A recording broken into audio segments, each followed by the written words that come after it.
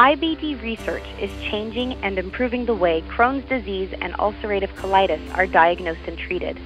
How are breakthroughs in research helping you today?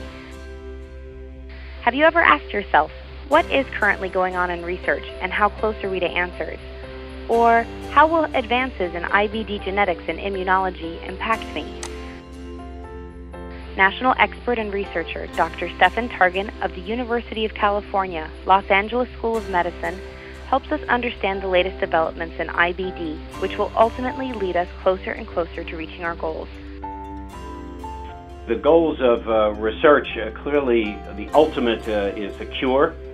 That is, so we can define exactly what the causes are, because in these diseases there will be several, and to obviously how to prevent those. But as important is to develop new and improved treatments and obviously increase the quality of patients' lives. Research is done in steps. The key is if this ladder, if we can tilt it down a little bit, we can get up much more quickly. Right now, and we're moving very rapidly in the directions that we need to go.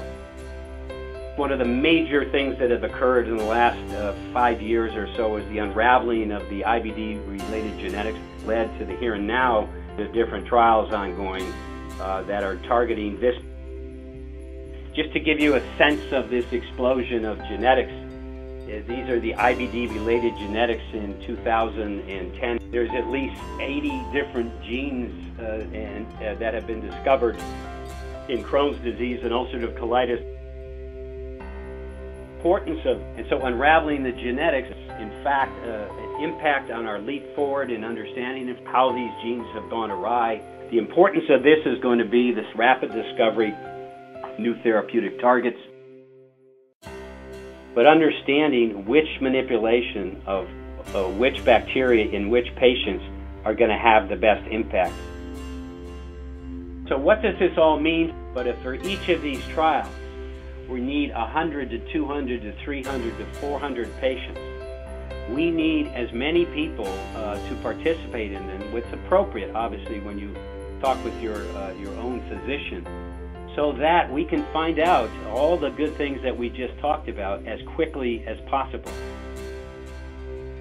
I've been in this game a long time. I've never been as excited as I am, where we can see the end of it and want to be part of it.